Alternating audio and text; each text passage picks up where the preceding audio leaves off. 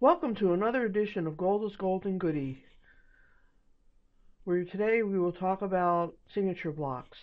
This is a signature block. Notice it has my name, my title, and other important information that I want everyone to see when I send an email. To access a signature block, you need to go to New Email, and then go to Signature, and then go to Signatures. Click on New. Type in a title for it. Then click OK.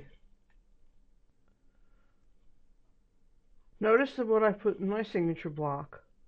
Again, I have my name, my title, my certification, my phone number, my email, and the Normandale logo. I can go ahead and change some things if I want to in my signature block. Like, for example, the font size. I can make it bold. I can italicize it. I can underline it. I can change the color.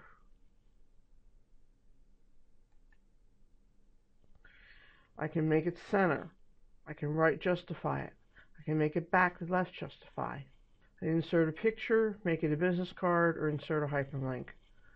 Most of the time, if you just copy and paste stuff in here, it will go.